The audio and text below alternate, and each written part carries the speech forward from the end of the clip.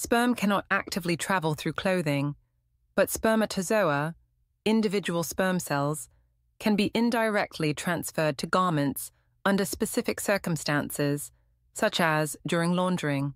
This nuanced understanding of spermatozoa transfer has important implications, particularly in forensic science. Key insights. 1. Transfer during washing. Spermatozoa can be transferred between clothing items during machine washing. Studies reveal that spermatozoa are sometimes detected on previously clean garments after being washed alongside semen-stained items. While the number of spermatozoa transferred is usually small, this highlights the potential for indirect deposition, particularly if washing conditions, like water temperature and detergent use, are suboptimal. 2. Persistence on fabrics. Certain fabrics, such as cotton and terry towel, have a higher propensity to retain spermatozoa even after multiple wash cycles.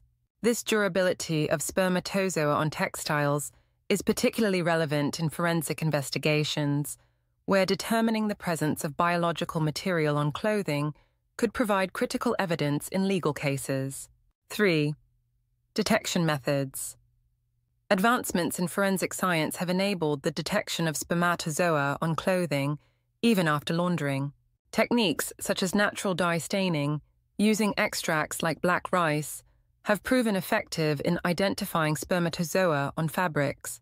These innovative methods play a crucial role in crime scene investigations, enabling the detection of biological evidence under challenging circumstances. Conclusion. While sperm cannot actively move through clothing, indirect transfer of spermatozoa can occur during washing, and their persistence on certain fabric types underscores the importance of meticulous forensic analysis. As detection methods continue to evolve, they strengthen the ability to identify and analyze spermatozoa on laundered clothing, supporting justice and accountability.